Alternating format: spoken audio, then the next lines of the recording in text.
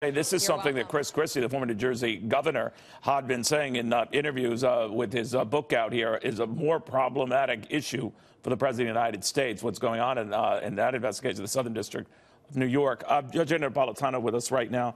Judge, back and forth, he said kind of deal. What do you think?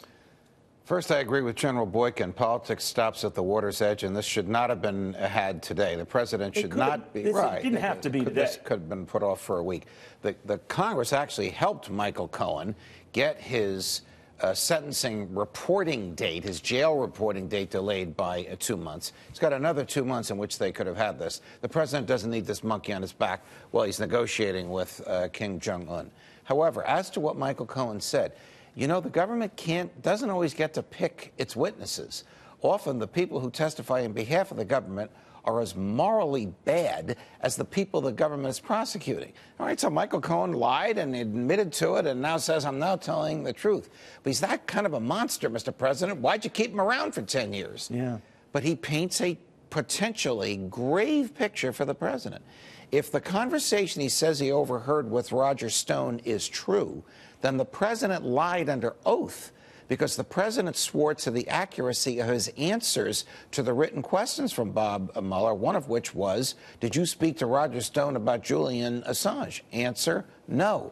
If what Michael Cohen says is true, that the president knew about the meeting with the Russians in Trump Tower in June of 2016, then he lied under oath because he told Bob Mueller he didn't know about it. But you'd have to prove.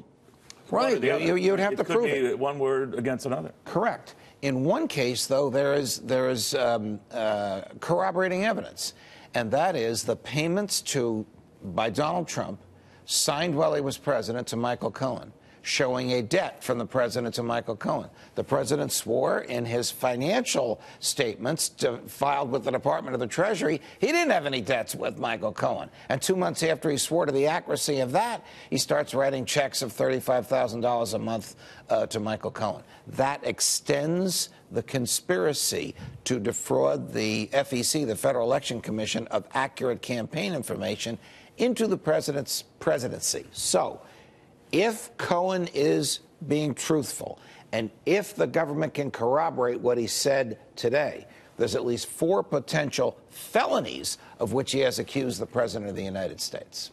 Now, but there's big ifs. All right. Now, back to your basic point at the outset here, that we are essentially going on the word of someone who's going off to jail for 3 years because he lied to Congress. Right. And now his testimony is taken as gospel by at least the Democrats on that committee. Well, but be that as it may, where does this go?